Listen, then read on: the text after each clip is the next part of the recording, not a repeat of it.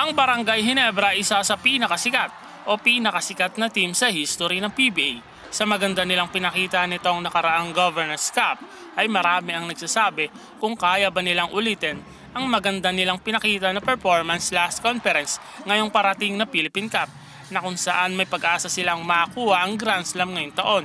Bagamat nawala sa kanila si Greg Slaughter na isa sa may malaking tulong din sa kanila sa mga nakaraang championship, ay sila pa rin ang tinuturing na team to beat ngayong darating na season aside sa San Miguel Beermen.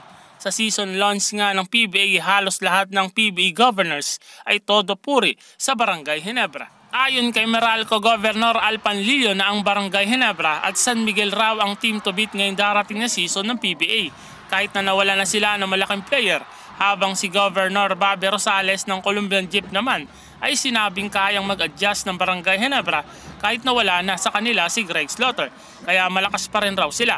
Ang pinaka nakakagulat ang sinabi ay ang gobernador ng Blackwater Elite na si Siliman C na sinabing makikipagpustahan raw siya na ang Barangay Ginebra ang magkakampyon ngayong parating na Philippine Cup. Kanino ba talaga siya kakampi? Anyway, sa parating na Philippine Cup, huwag nating kalimutan na umalis na si Greg Slaughter sa Barangay Ginebra at wala na rin si Justin Brownlee sa lineup nila ngayon. Marami ang nag-aabang kung kaya nga ba talaga ng Barangay Ginebra makakuha ang championship ngayong conference. Kahit wala si Justin Brownlee sa lineup na maglalaro sa Alab Pilipinas, nakararating lang din ngayon at nawala na din talaga si Greg Slaughter, kaya kaya nga ba talaga nilang ulitin ang maganda nilang pinakita nila noong nakaraang Governors Cup? Kaya nga ba talaga?